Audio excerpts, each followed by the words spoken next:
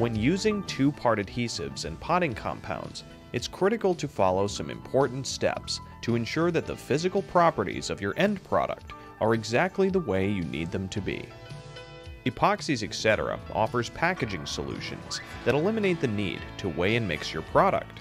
But sometimes it's necessary to hand mix two-part epoxies, urethanes, and silicones. So let's take a look at the best way to mix your compound. First and foremost, safety is the #1 priority. Make sure to use proper protective equipment and refer to your compound's safety data sheet for information on the proper gloves, safety glasses, ventilation, and other necessary equipment to use the product safely. Also, many epoxies, urethanes, and silicones contain fillers and should be thoroughly mixed prior to use. Take a look at our filler settling video for more information on this topic. Before we mix it up, there are a few things to keep in mind. Two component materials have been formulated with a specific mix ratio of part A to part B. Some ratios are simple 1-to-1 ratios, while others can be as high as 100-to-3. The technical bulletin will have the correct mix ratio and will provide other instructions, including a cure schedule. Using a volumetric mix ratio is not as accurate as using a weight ratio, and we therefore do not recommend measuring the two components by volume. All two-component materials have a working time, or pot life. This is important information because some materials have only a few minutes of working time after they're mixed. The pot life should help you decide how much material to mix. Also, some products should not be mixed in large batches due to the possibility of a high exothermic reaction temperature. Always refer to the technical bulletin for this important information.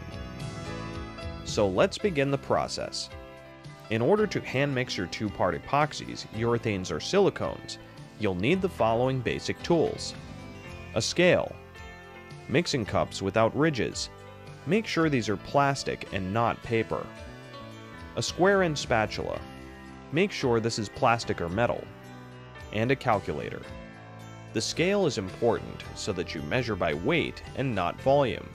Weight measurements are much more accurate and will help you mix it all up successfully. The mixing cups should not be made of paper because they can absorb moisture, and some products are sensitive to moisture, especially urethanes. Also, some paper cups are waxed, and the wax can be scraped off during mixing and end up in the adhesive or potting compound.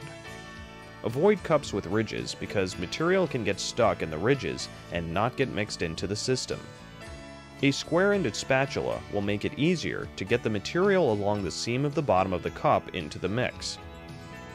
Make sure the materials to be mixed are at room temperature, or approximately 77 degrees Fahrenheit. Place the mixing container on the scale and make sure the scale reads 0.